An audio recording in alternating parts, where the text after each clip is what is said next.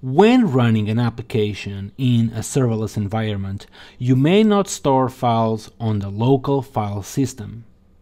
Instead, all files should be uploaded to a cloud storage system such as AWS S3.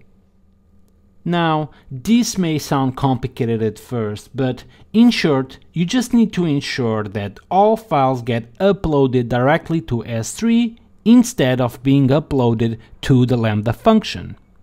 Let's see a real-life example. Here, in this application being served from my local machine, every time I upload a new image, this image is being uploaded to my backend, and then I just refresh the front end.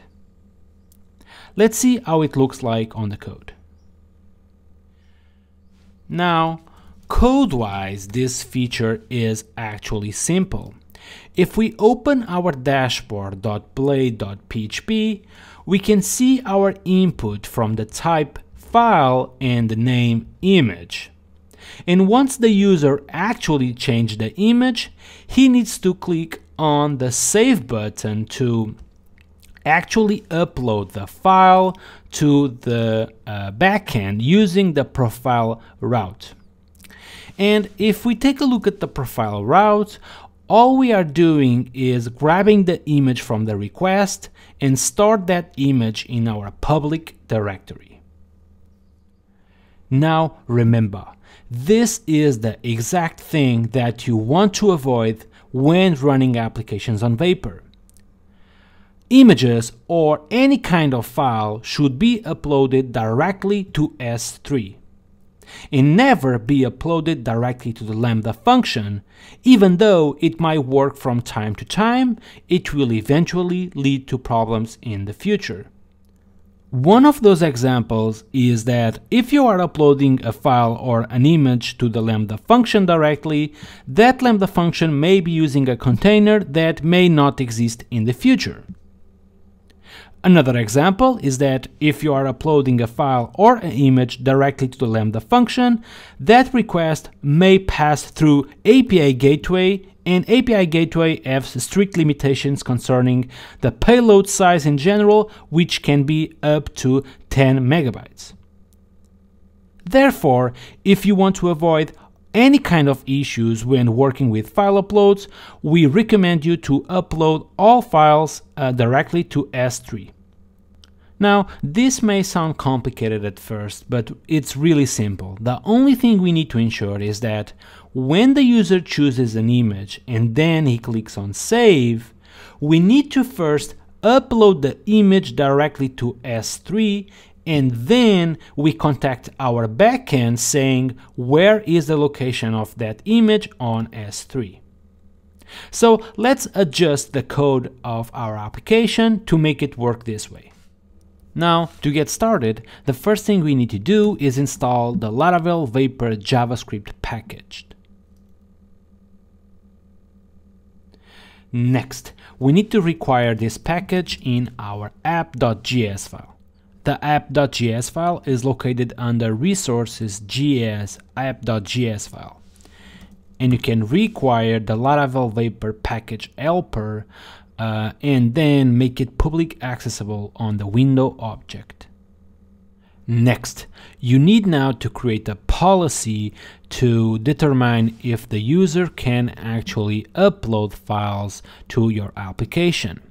Once you create the policy, you can see its contents on the user policy under app policies, and then you need to create a method with the content upload files, so you can return a Boolean condition that specifies if the user can upload files or not. For today's example, we are going to return true, meaning that the user can upload files all the time. Finally, we need to modify the form behavior so we can upload the file to S3 before giving the path to that file to our backend. So let's do that. Let's open the file within dashboard blade.php. And then scroll all the way down to the end of our view and insert a little bit of JavaScript. And the first thing we need to do is actually capture the profile form submit event to say that we don't want to actually submit the form to our backend, but instead we want to prevent that from happening. And the first thing we need to do is actually upload the file to S3, and for that we are going to use the Vapor Store helper, and that's why we have included this helper on the window object. Then the first argument of this Vapor Store helper is the file itself, which using something like jQuery again, we can quickly and easily grab it from the prop image.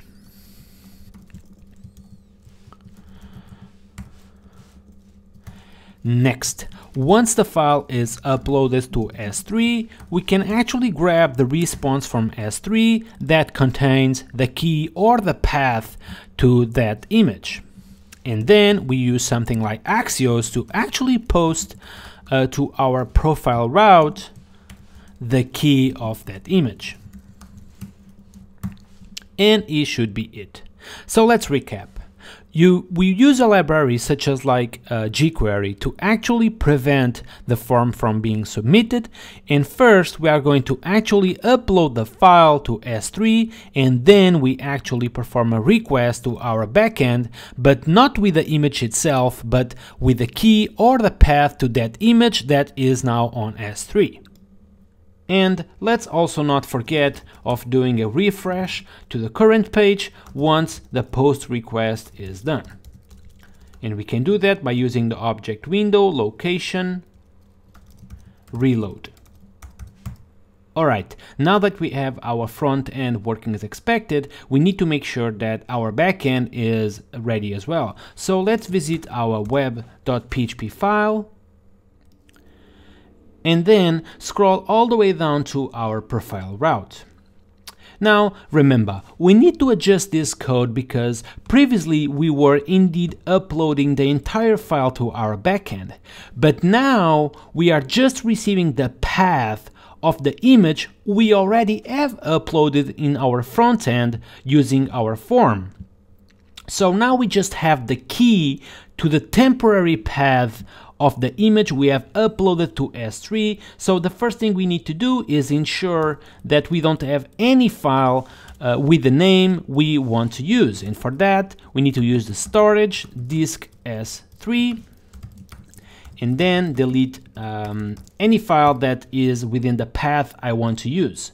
And next, I want to actually grab the key that was provided on the request to copy the file on that path key and put it on the path I want to use, which is auth ID JPEG. And that's it. Let's recap a little bit. So first we ensure that we don't have any file with that name we want to use, and then we copy the content of the temporary file that got uploaded to S3 during our form save submit action, and then we copy that content to the name we actually want to use.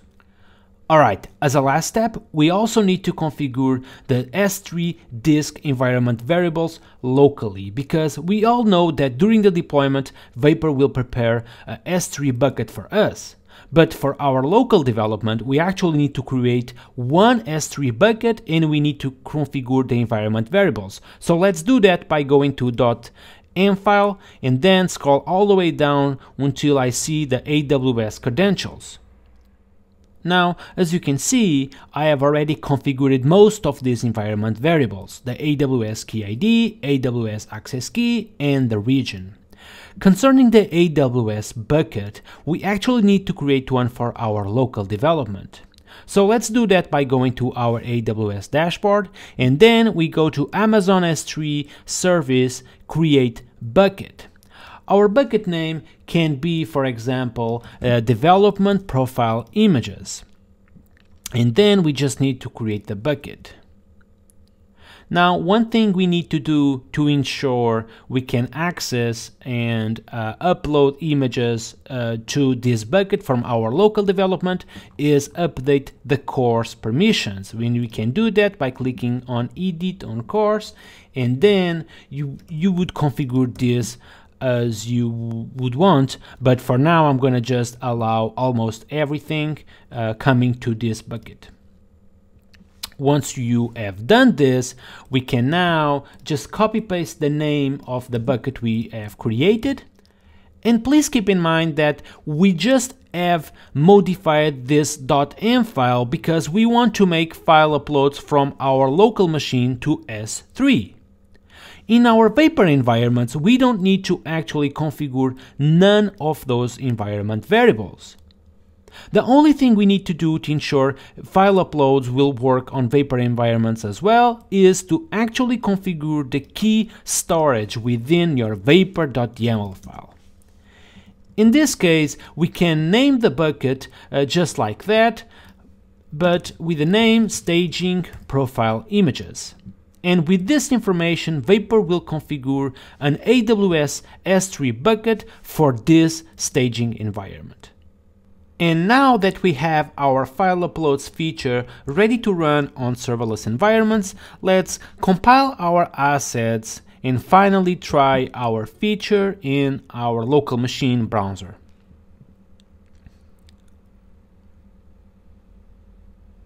Alright, the assets got compiled, so let's go to the browser, click on refresh, and then choose a new image that goes from Nuno to James. Let's click on save. And I just saw that the image got in fact uploaded to S3, yet I'm still visualizing the image from the old disk, from the old local storage disk. And I think this is happening because if we go to our dashboard.blade.view.php, I can see that we are still actually using the old storage as source of the image. And we can quickly fix that by using the storage facade disk S3 and then creating a URL for the given file path. So now if we go back to our browser, we can perform a refresh.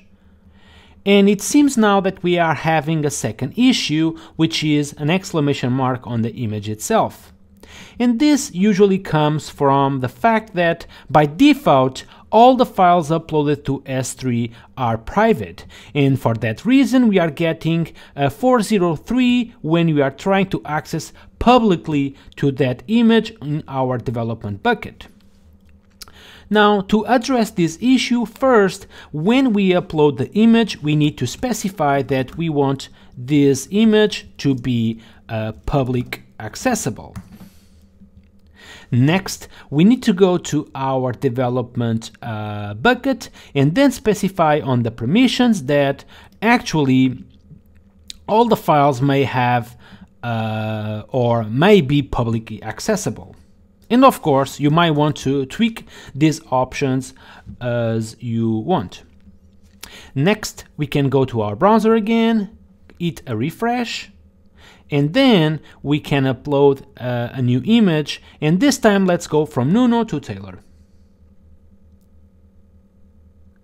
And of course, without surprise, we can see that finally our feature is working as expected, and probably our file uploads are ready for serverless environments. But to make sure, let's deploy this feature to our staging environment by typing Vapor deploy staging. Now, while our deployment is being done, remember, the only reason why we have created the AWS bucket using the AWS console is because we wanted to have a bucket for local development. Now, when using Vapor environments, the only thing you need to do to create the bucket in AWS is specify the name of the bucket in your vapor.yaml file. In addition, if you have any questions about file uploads, please refer to our documentation under the second section Storage File Uploads. In file uploads, you will find all the contents we have discussed on this episode. In addition, if you find the need of having a real persistent file system on your Vapor network, feel free to consult this documentation about mounting a persistent file system. Let's now get back to our terminal, and I can see that my deployment is completed. So if we click on the vanity domain and then we perform a login so we can see our dashboard, we can finally try our feature on our vanity domain in our environment. So let's click on choose file and let's pass from Nuno to Taylor. Let's click on save. And sure enough, the image from Taylor got uploaded and our file uploads are working on serverless environments. And that's it about file uploads on Vapor.